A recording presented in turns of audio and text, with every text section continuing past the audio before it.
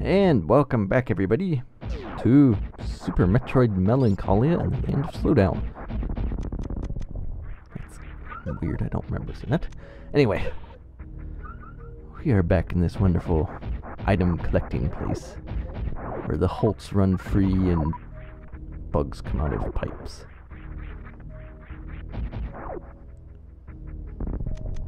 I don't even know where I was going with that, but it sounded good. Oh yeah, another little change. Power bombs show off the blocks that... Oh, that's how you get this thing. This guy breaks stuff.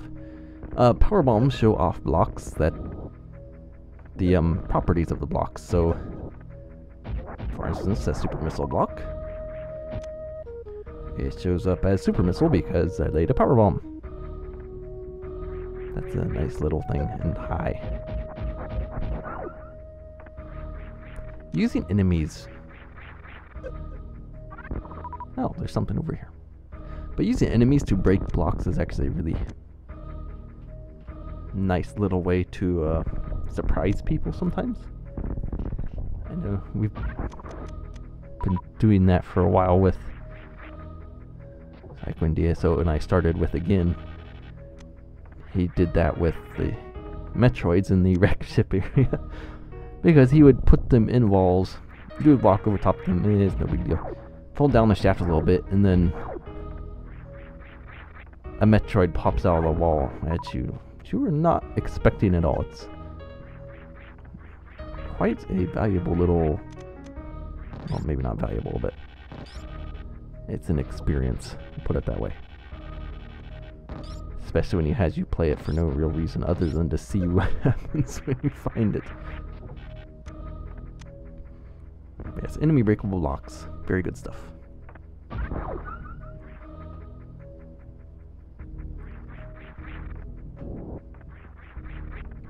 And use it to great effect on something. Oh, hey, and ice beam. It's just right there. Right in your way. I don't know why that's... Oh, yeah, and you need gravity suit coming up here, so here, have gravity suit. I mean, it's something sort of silly and ridiculous like that that I like about the hack, but it's also that kind of takes away from it.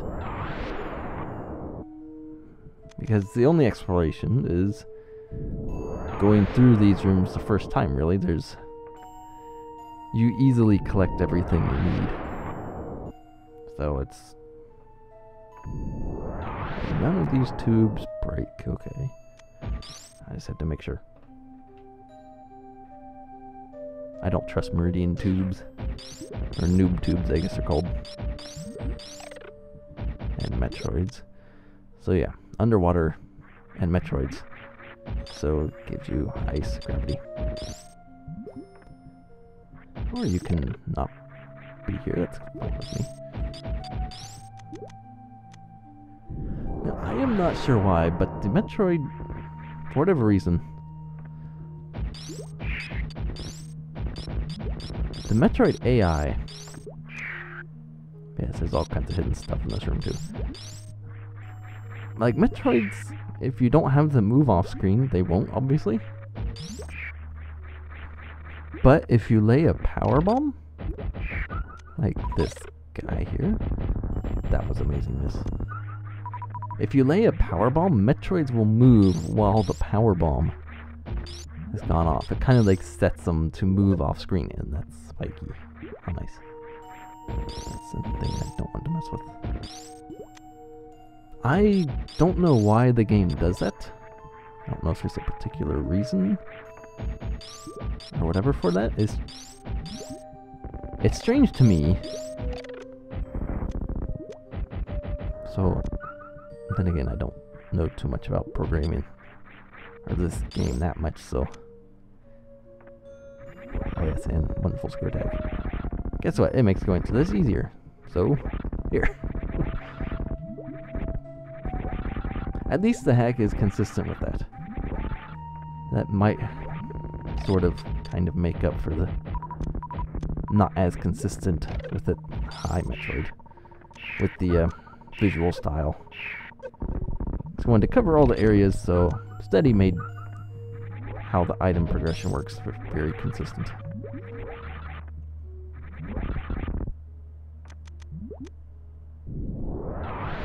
No, okay. Here we have another little path up top. And get some more missiles. Because there's no way we had enough.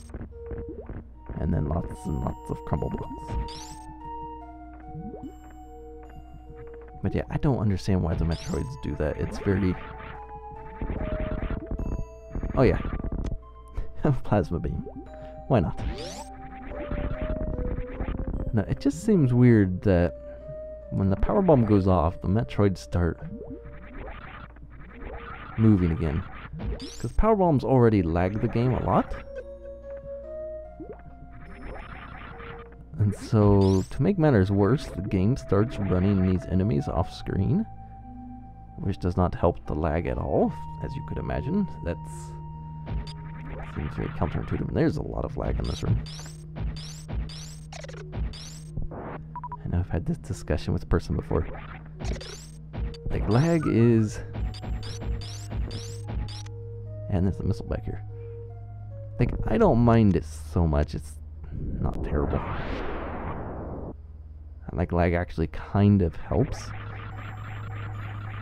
In some instances, not all of them, but if you're trying to pull a little tricky thing off, and fish are immune to screw attack, then lag doesn't help. But otherwise, normal stuff, it's almost like slow down. So you get to do things maybe a little more precise, or you have more time to think about it anyway. But to some people, lag is super annoying, so... Yeah. And it's up here. The lag is most often caused by enemies, obviously. And most likely... And there was a crab coming out of this wall. And a fish. That's most likely from... not just enemies on the screen, it's actually more likely to happen from... I need to check this. From enemies moving off screen. Because you can go through a room fine with enemies moving off screen. Oh yeah, speed booster. You need this. Right up there, but there was... One of the changes is you can now speed boost in more form. Which helps you get these items. Though I never got back there. I spent like 20 minutes trying to get behind that one thing, and it just... I don't know. I got the first block broke, and then... Yeah, I couldn't get the second block after like 20 minutes, so that thing... If you can get that, good job. You're better at that than I am. So, remember that Meridia room where we got power bombs? Hey, we're back. And there's a speed boost thing up there. And I missed it. But yes, lag is often... You can go through a room just fine without lag. And then when you see one enemy on screen, the game can lag out considerably just because it runs fine with all these other enemies moving off screen. Oh yeah, and here's the other fish. I didn't show this off last time. All these little blacked out fish hiding underwater. They're just having a fun time.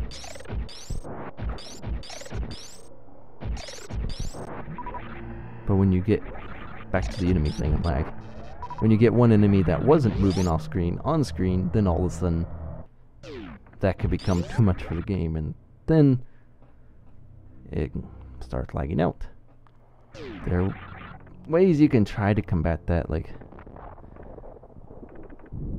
obviously try to have as few enemies move off screen as possible, only the necessary ones.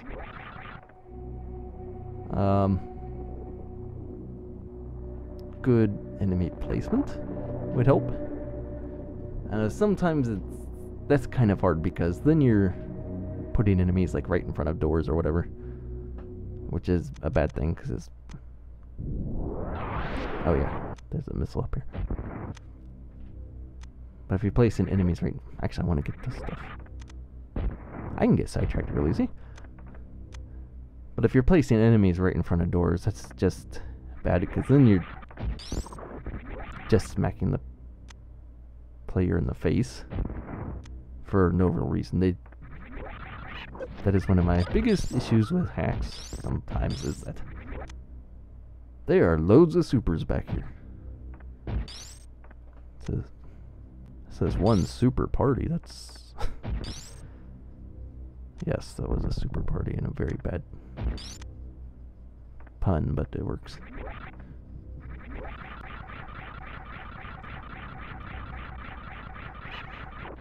But getting hit in the face as soon as you go through a door, when you don't even have a chance to avoid it, that's just really annoying.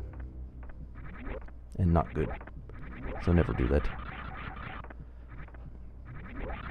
But in fiddling around with enemy placement and whatnot, you can find some things that might reduce lag or eliminate it completely from a room.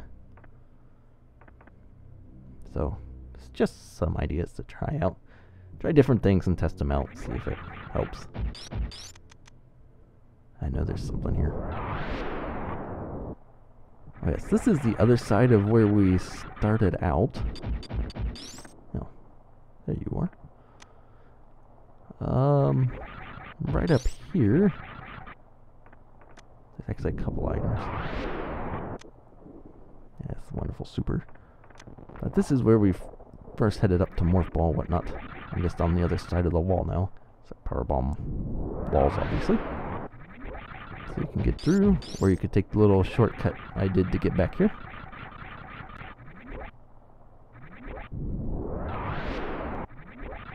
And then another thing about this hack being easy, we are getting close to the final boss. Oh, and here's where you start to see his mechanical tile set usage stuff that he's really, really good with. Oh, hi there. Actually, I want to see what I have in here. But it's neat to see that little background thing moving like that. He's got some really neat effects later on in this room that we'll get to. I need to go back and destroy this guy because great doors.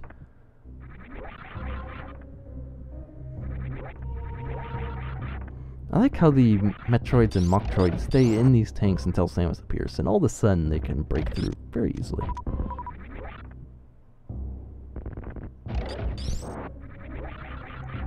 So yeah, we still aren't quite there yet. We have to get further down past some locked doors, and past that locked door in particular, which we should be able to now. Good. And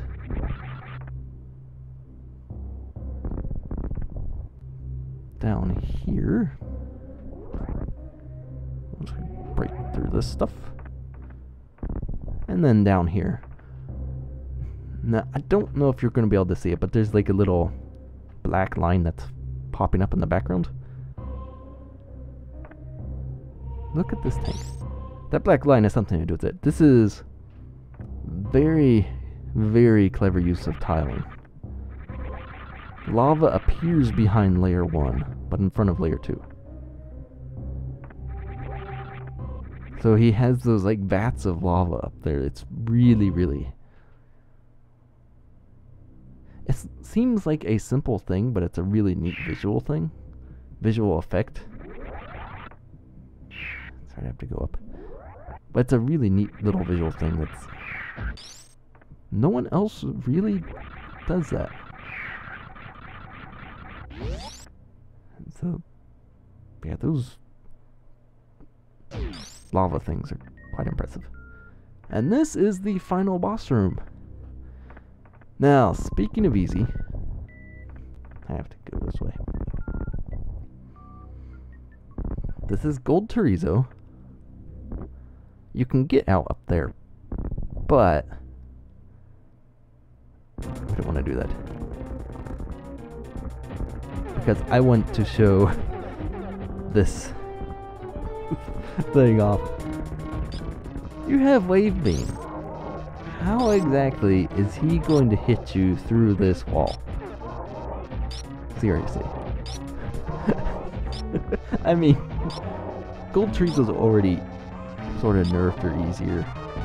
And then there's this. Like, how? There's no chance there. I mean, yeah. That's a bit goofy. It's like a lot bit goofy. But anyway, I don't know. I just wanted to show that off just because I thought it was silly. If you want to make Cold Tree to a challenge, don't have that in his room. Just FYI. And we get X-ray scope for that, which we really don't need. It's just there for all the items. Because really, after Gold Trees, we are now set to finish this hack. And we are actually really close to the end game. I like how these tube things, whatever they are, changed some after you defeated them. After the room state was changed, I guess.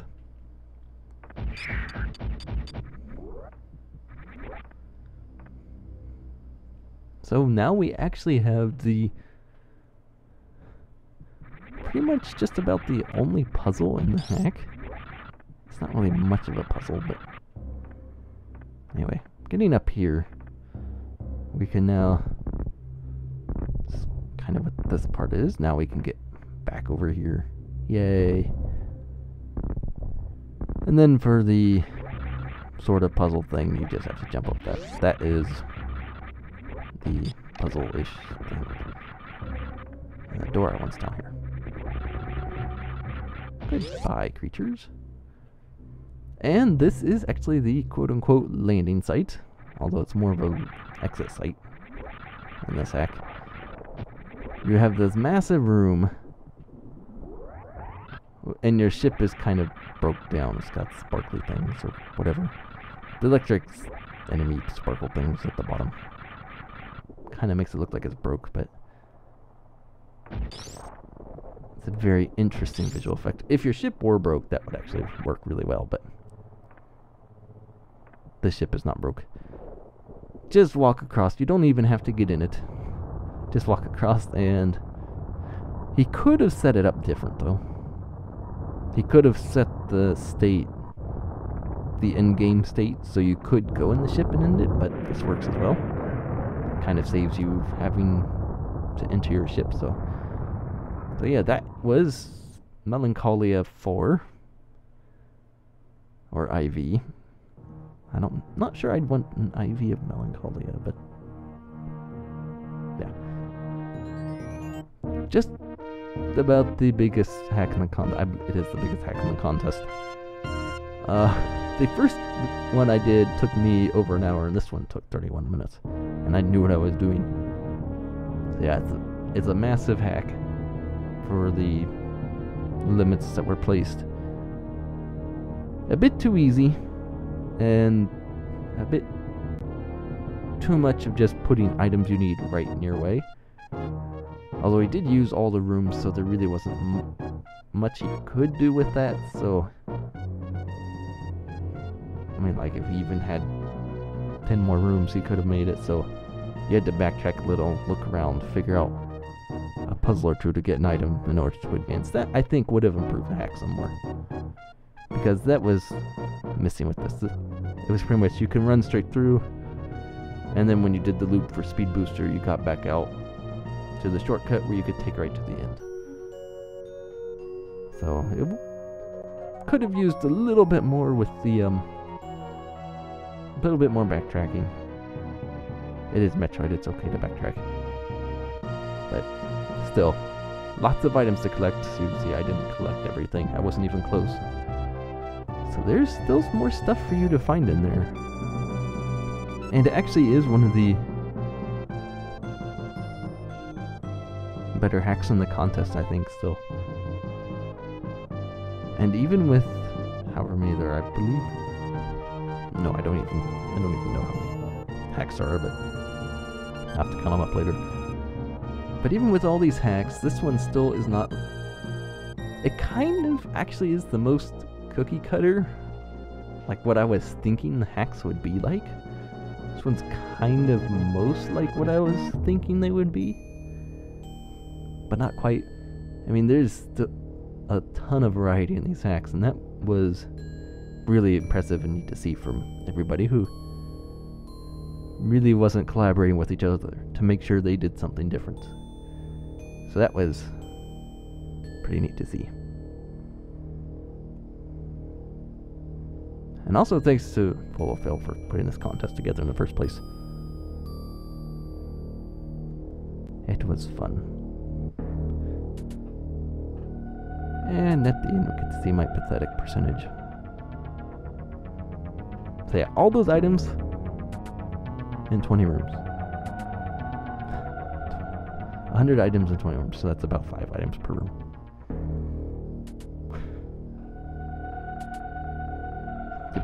Also, the landing site, you could take that one out, basically. So split the items between the rest of the rooms. And gold to use this room, I guess you could take that one out. And we got 71%. So again, thanks for watching. This was Super Metroid Melancholia. Still got some more hacks to do, so we'll look forward to seeing those in the very near future. So we'll see you for that.